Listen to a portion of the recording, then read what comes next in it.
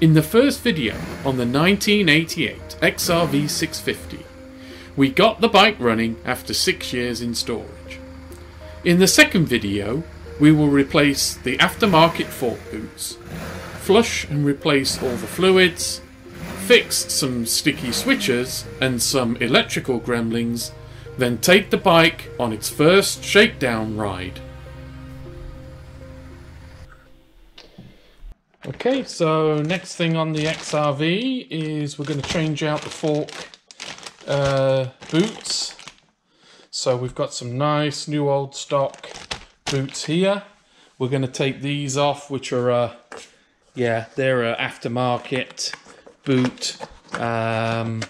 So we're going to get the forks out. I'm going to jack the bike up on its frame, and then we'll drop the forks out, front wheel and forks, and get those changed.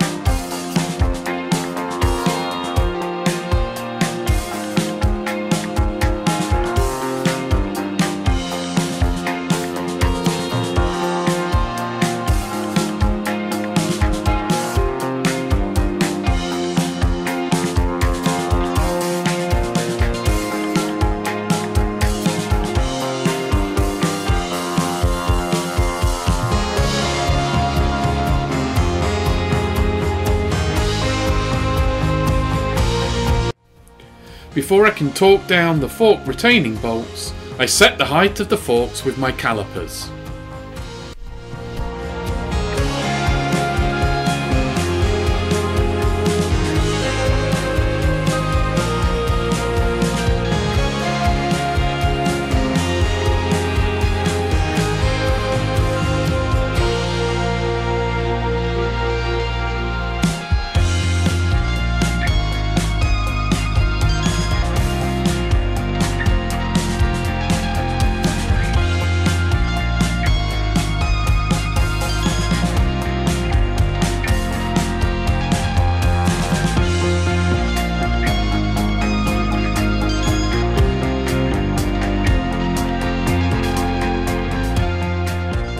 Okay, so I'm going to now change out the brake fluid. So we can just see here.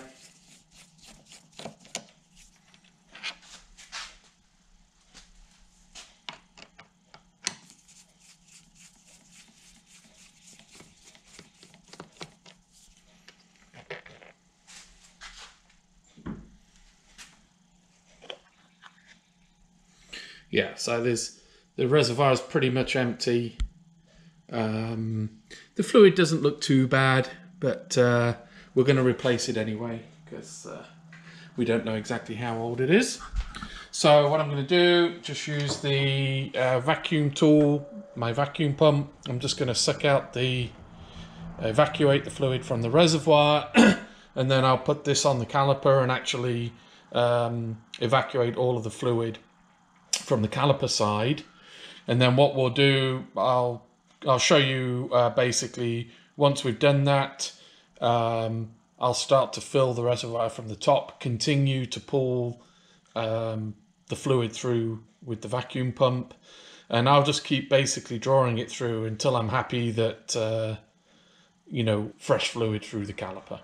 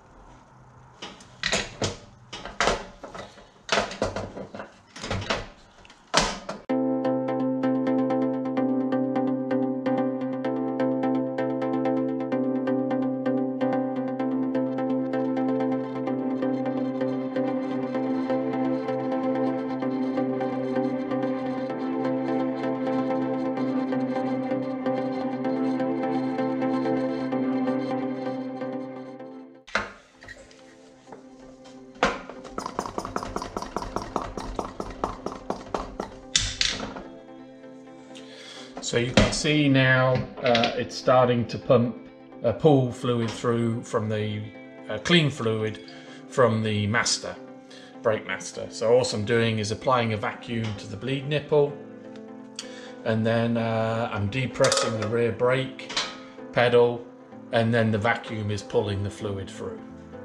And yeah, I'll just pull a little bit more through, but pretty much we can see now clean fluid in the bottom of the pot.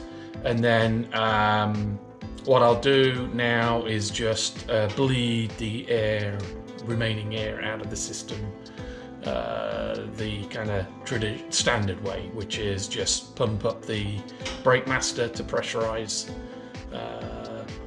the system, and then just crack the bleed nipple and allow whatever air is remaining to come out. But generally when I'm using the vacuum pumps like this, there's very little air left in the system to have to purge.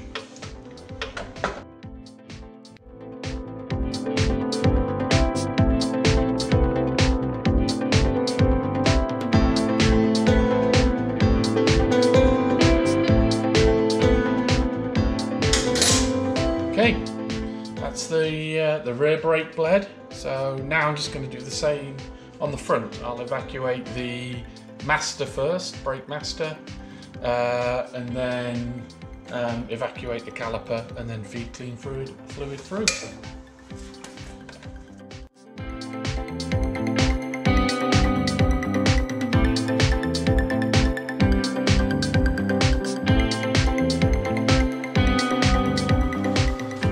Okay, so now I'm going to drop the oil and check the air filter.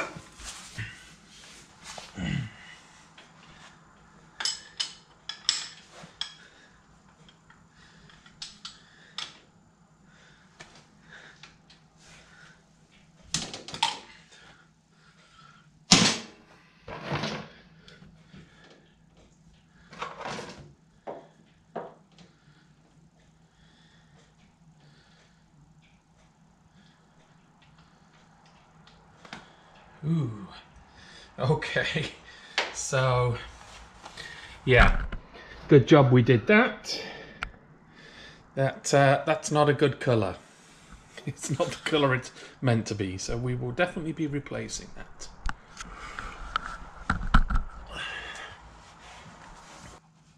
I think while that's draining, I'm also just going to top up the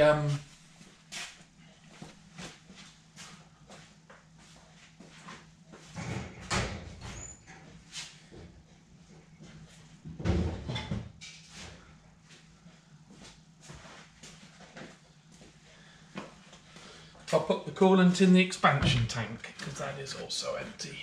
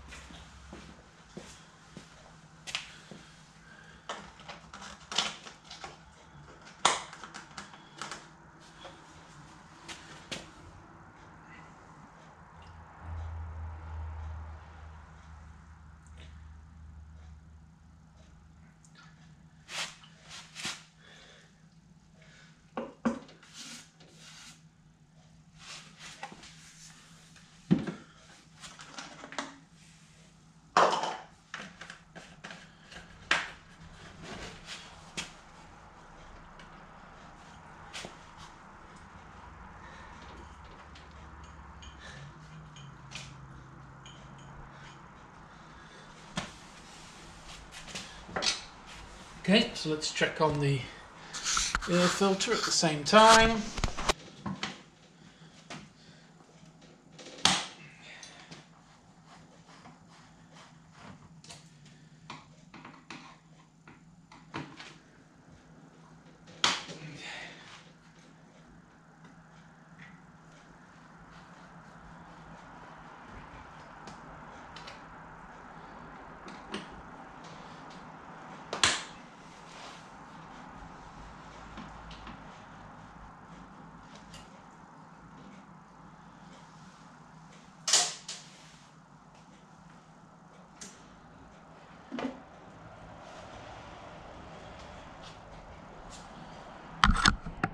Okay, so actually air filter looks pretty good. In fact, that looks new.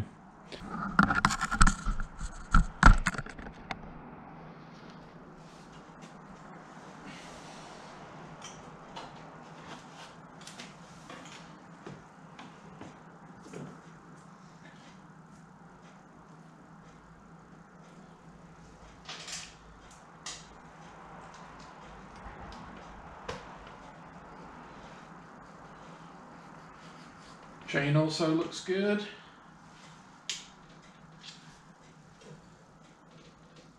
Yeah, I think that looks like it's been changed not that long ago as well. So it looks like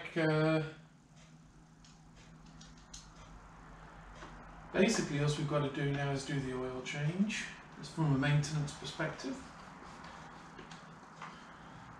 I'm not exactly sure what weight oil this bike takes, so I'll need to look that up. And of course we'll change the oil filter at the same time.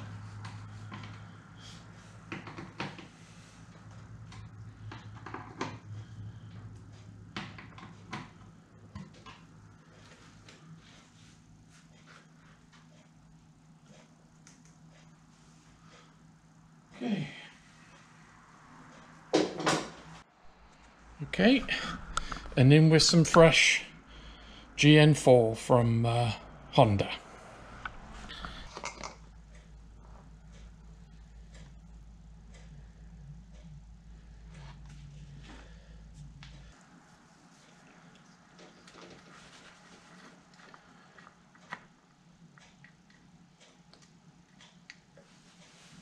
Perfect. Okay, so that's the oil changed. We've checked the air filter. We've already replaced the coolant. So that's all the maintenance parts done. So yeah, now all that's left is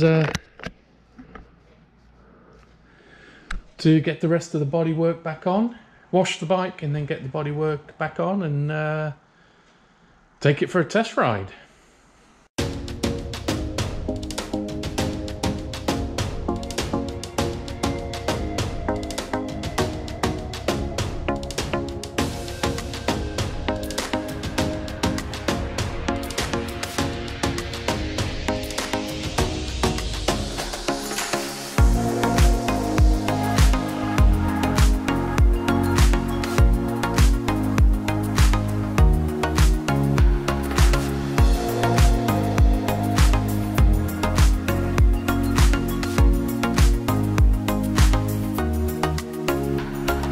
Okay, so before I put the bodywork back, I'd noticed that the turn signal and high-low beam switches were sticking, which I find is a common issue on Hondas of this age due to the grease they use from factory solidifying, so a good clean quickly solves the issue.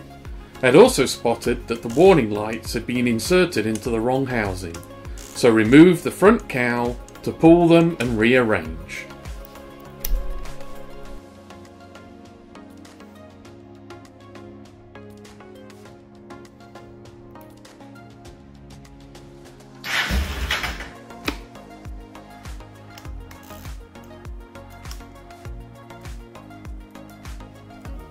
Next, I replace the O-rings on the fuel level senders and petcocks, then treat the rust on the tank with a liberal coating of rust prohibitor. Now we can install the tank, check fuel is getting to the carbs, and wrap up the installation of the bodywork.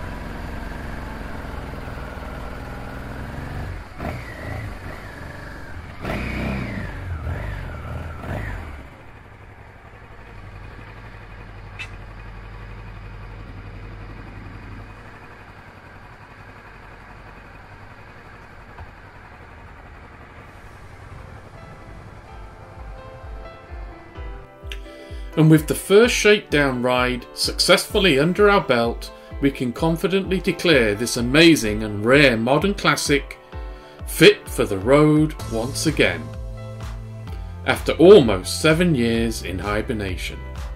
Thank you to its owner for letting us bring it back to life, and may you enjoy many grin-inducing miles to come. If you enjoy these videos, please hit the like button and subscribe to the channel for more to come. Bye for now.